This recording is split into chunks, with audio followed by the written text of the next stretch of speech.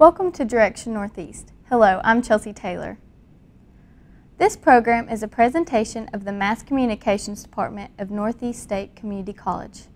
African American music is a part of the foundation of the American musical experience. From the Negro Spirituals of the South to the urban sounds of the blues, funk, and hip-hop, black music had moved the world. We will be back in just a moment to learn more about the influence of African American music with our guest, Jonathan Blanchard. Business, medical, and financial institutions must have confidence in the data that they use. Information assurance is the strategic use of technology and software to protect data from internal and external threats. Northeast State offers an associate's degree program designed to fill the demand for information assurance professionals. The Information Assurance program offers hands-on personal instruction. Northeast State Community College is an accredited institution offering financial aid and job placement. Northeast State, we're here to get you there. What if there was a place where your mind is nourished, your time respected, a place where you don't feel lost in the crowd, where you get the attention you need and deserve? What if that place is right here, right here, all along? Over 80 programs of study, a main campus, and convenient teaching sites. Unlimited potential. Right in your backyard. Northeast State. Northeast State. Northeast State Community College. Our guest for this episode of Direction Northeast comes from Memphis, where a steady diet of blues, rock and roll, and gospel helped shape his musical taste. Bass vocalist Jonathan Blanchard has focused much of his career studying and performing the evolution of Negro Spiritual to the more modern musical forms. Welcome, Jonathan Blanchard, to Direction Northeast. Thank you for having me. You're so welcome. So let's just jump right on into the interview. Okay. How did you become involved with the spiritual music? Well, you know, at a very early age, my parents introduced me, or began introducing me to my culture, part of which was the music that was coming through Memphis with Stax Records and your Earth, Wind, and Fire and the Barcades and Isaac Hayes, Al Green. And I remember my first concert being Sweet Honey in the Rock.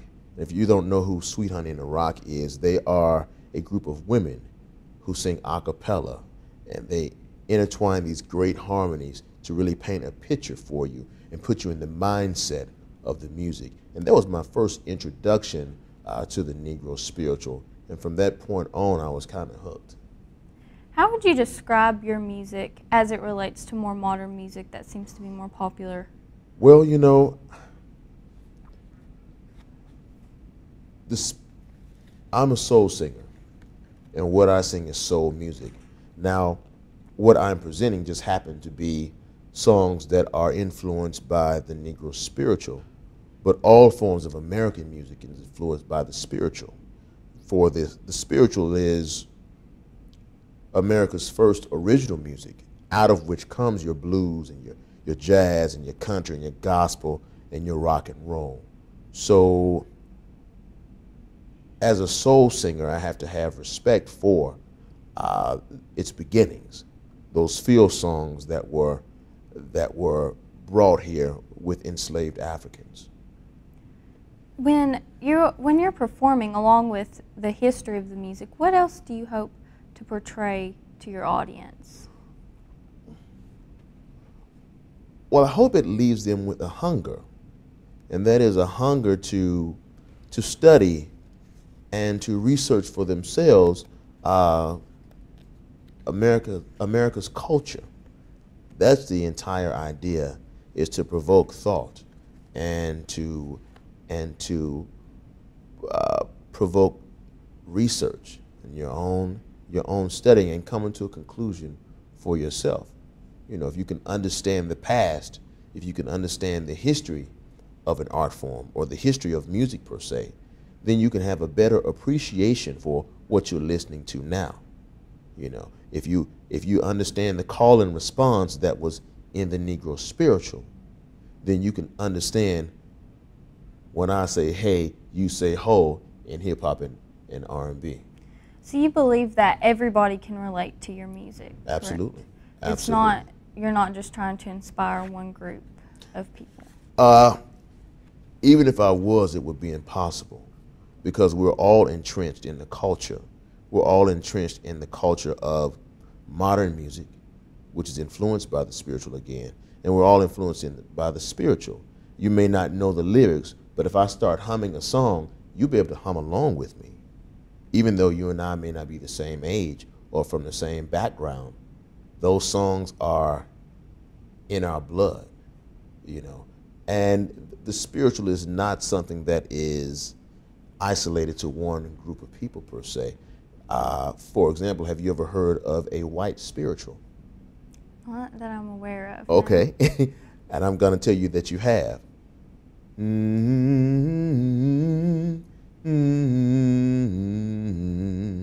Finish the rest of it.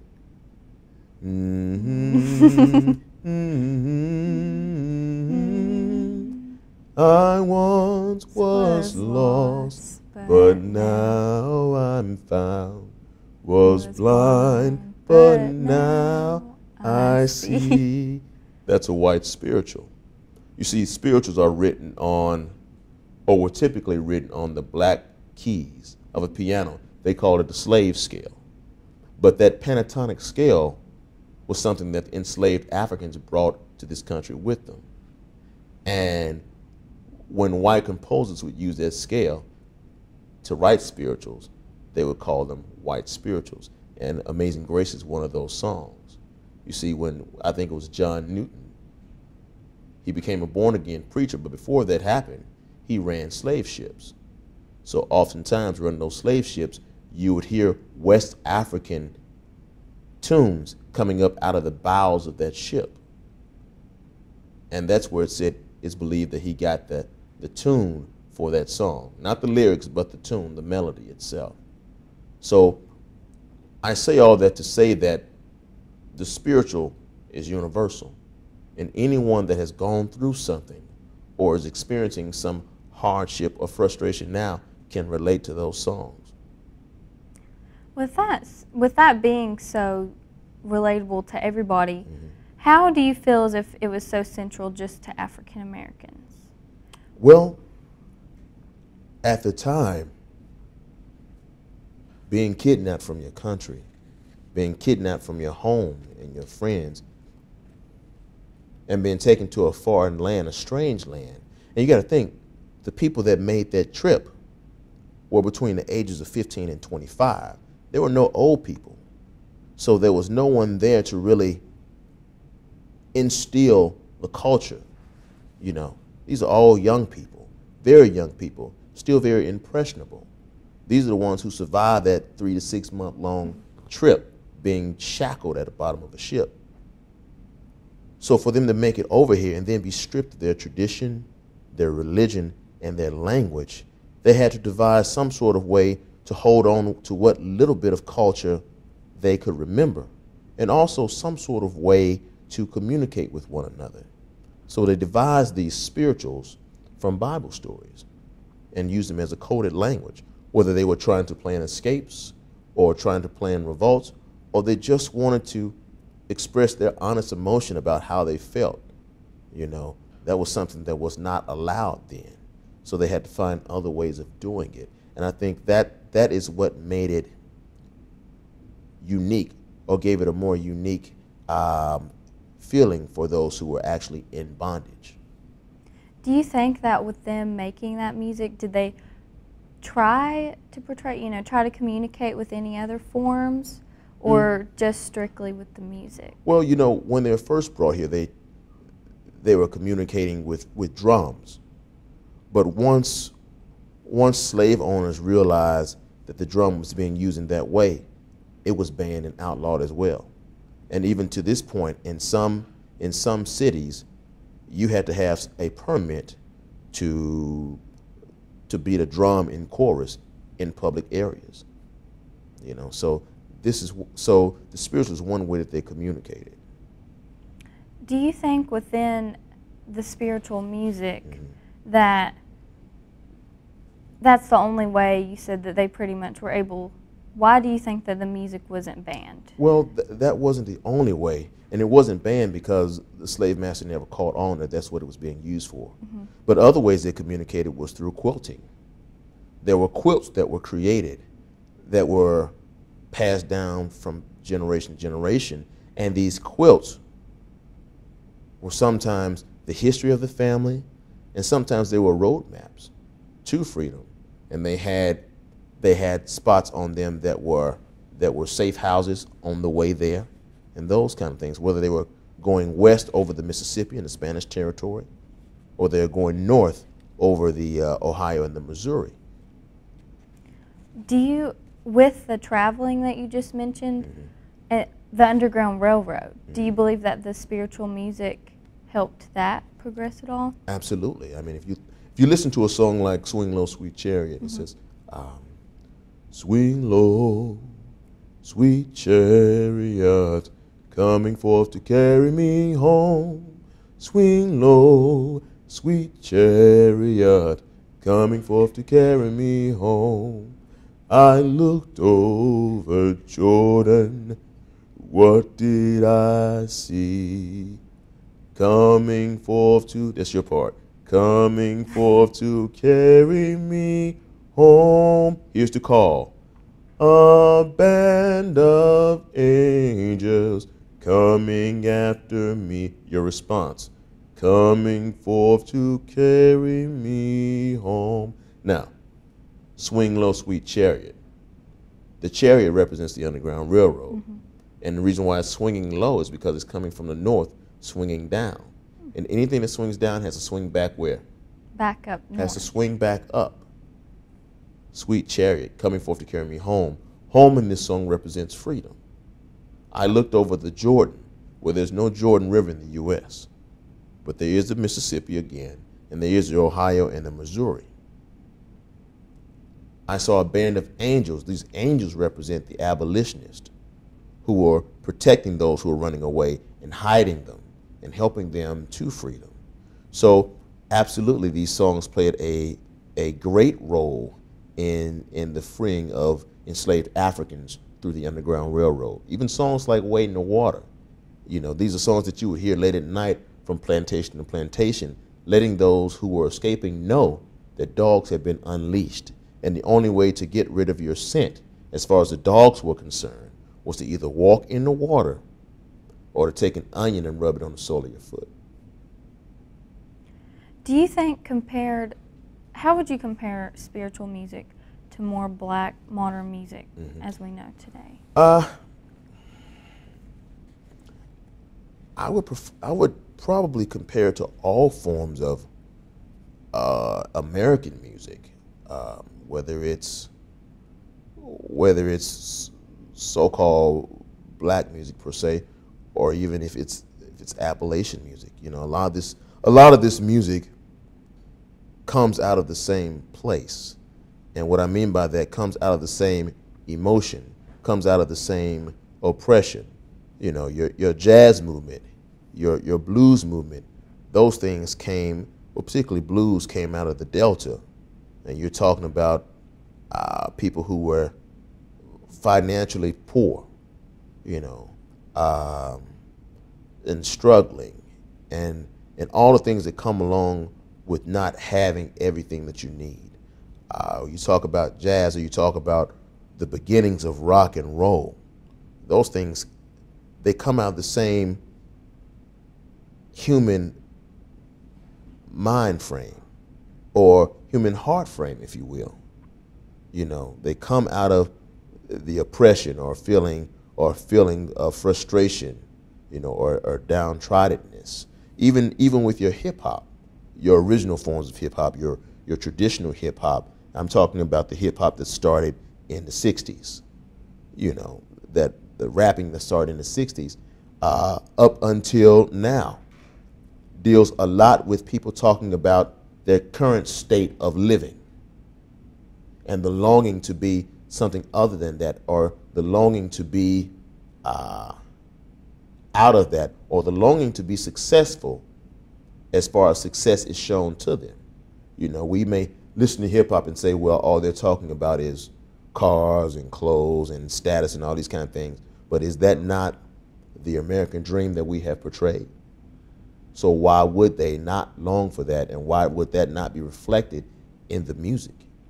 You With that American dream, do you relate any of that to your music?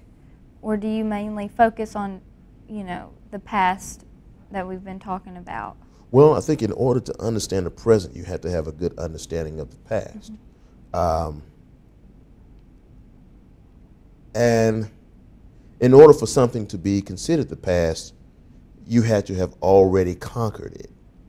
You understand what I'm saying? Yeah. These things that were talked about during slavery are the same things that were talked about during Reconstruction, are the same things that were talked about during Jim Crow, are the same things that were talked about in the 80s, the same things that were talked about in the 60s, the same things that are talked about now. You know, I mean, right now, amongst industrial countries, we have the largest amount of our population incarcerated for one reason or another. So we're still dealing with the same issues. We're still dealing with trying to maintain some level of free or cheap labor to keep this whole thing moving. So for me, when I'm speaking of the spirituals or I'm singing the spirituals, for me, I'm still talking about right now because we're still dealing with the same issues. We're still dealing with this fear that we have of each other. And now I'm talking about the races. I'm talking about black and white. This unknown fear that someone has told us to have towards each other. And we believe them. But in reality, we're all in the same boat together. You know, we hadn't figured it out yet. But we're slowly working on it, but the battle is far from being won. Do you feel like your music helps you with that battle more than say it would if you were working in an office? Like Definitely. Your music is Definitely. more relatable. Definitely. For me, it is. For me, and I think this is where you're going with it. For me, it is therapeutic. It's not just for the audience. It's for me. I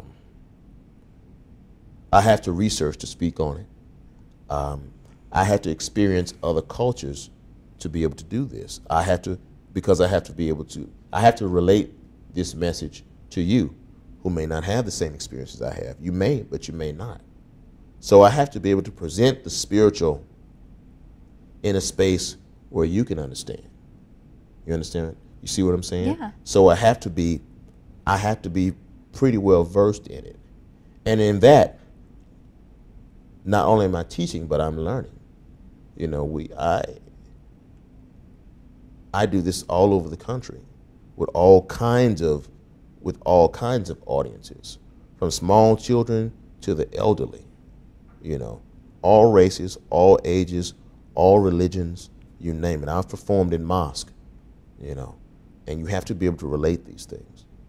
Do you find, as in trying to relate everything to everybody, that helps get more of what you believe out of it, helps people understand more just by being able to reach out to different groups of people? You know, what I find is that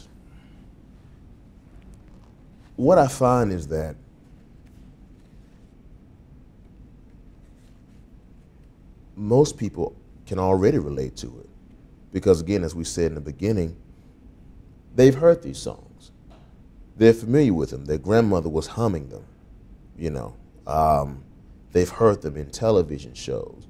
So they already kind of relate. But once you start telling them the story behind it, and they get a better understanding of why these songs exist, I believe it becomes more real for them.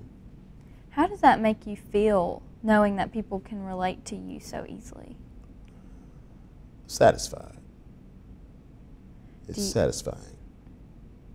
How does that satisfy you? Because I feel like there's something that I've contributed, you know, and I think that's what any man wants to do, is to leave something productive and constructive for society. You know, we want to be able to give something back. And when I say man, I'm saying it in terms of mankind. Mm-hmm. You know, you want to be able to leave a legacy. You want to be able to help mankind. You want to be able to assist in prolonging humankind, you know. And I think that by doing this, the spiritual has given me an opportunity to do that. In order to leave that legacy, what sparks your music? Like, I know you write a few of your own songs. Mm-hmm. Where do you get the inspiration to have that legacy and go out to reach all those people? People. You know, current events, conversations that I have with people, the news, sometimes the news versus the actual truth sparks that. And just this wanting to make everyone aware of what's going on around them and why it's going on, you know. That's what pretty much sparks my writing. I know you have a website. Mm-hmm. How do you reach out without music other than your website to people? Well, I'm in schools quite a bit, K through 12. We are there. I'm also on Facebook, facebook.com/Jonathan Blanchard. I'm also on Twitter as Jonathan Blanchard. Mm-hmm. You can reach me there. And all of my shows are on all of those programs. What do you know? On all of those internet websites and those kind of things. So I'm available. Do you feel as if being available on all those sources allows you, you say you reach out to everybody, do you feel like that's as if why you're able to do that? It's a part of it. Another part of it is I have a really, really good manager who is also my mother. And she is a hawk at what she does, and she does a lot of work, a lot of research, and a lot of cold calling and those kind of things, and that really, really helps. She is definitely the catalyst, for sure. Mm-hmm. You said your mother is your manager. That's right. How, I know she affected your music by taking you to that concert at a very young age. Mm-hmm. How does she continue that to this day? My mother is a retired librarian. Mm-hmm. She served for a little over 30 years in the Memphis public school system. So just having that influence of books and information always being around and just exposing me to things and traveling, jumping on Amtrak and traveling across the country and those kind of things have drastically influenced me. I think it has influenced how I view others. You know, my father taking me out of the country and overseas and all that has influenced how I see other cultures in general. I wouldn't trade that for anything. With the other cultures, how are you able to relate to those so easily? Well, it's very practical. You learn how to be accepting of people where they are. You learn how to be less judgmental. And I think that's half the battle. You learn how not to be intimidated by what you don't understand, you know, or to be arrogant towards things that you may not have a knowledge base of, you know. Instead of opening your mouth, you open your ears. It's just as if you went into someone's house. They invited you in and you didn't know them, and they invited you in. Instead of saying, when you saw a piece of art on the wall, instead of saying, well, that's ugly, I don't like it, because you've never seen it before, you say, well, this is an interesting piece. Could you tell me about it? Do you feel as if most people aren't able to do that, or like? I think most people are just fear-driven, and that fear causes them to be insecure. And insecurity sometimes causes us to act outside of our character. And it limits us. And that's something that we all have to deal with. You know. Well, thank you for all of that you've done for My pleasure. us. My pleasure. We'll be back in a moment just to wrap up Direction Northeast. What if there was a place? Where your mind is nourished. Your time respected. A place where you don't feel lost in the crowd. Where you get the attention you need. And deserve. What if that place is right here? Right here. Right here, all along. Over 80 programs of study. A main campus. And convenient teaching sites. Unlimited potential. Right in your backyard. Northeast State. Northeast State. Northeast State Community College. Business, medical, and financial institutions must have confidence in the data that they use. Information assurance is the strategic use of technology and software to protect data from internal and external threats. Northeast State offers an associate's degree program designed to fill the demand for information assurance professionals. The Information Assurance program offers hands-on personal instruction. Northeast State Community College is an accredited institution offering financial aid and job placement. Northeast State, we're here to get you there. That concludes the program for today. We learned about the power of music through the eyes of our guest, bass vocalist Jonathan Blanchard. Community is very important to the students at Northeast State Community College, and this program takes a look at just a few of the subjects they find important. Until we meet again next time, on our behalf of the students, staff, and faculty of Northeast State Community College, I'm Chelsea Taylor, and this is Direction Northeast.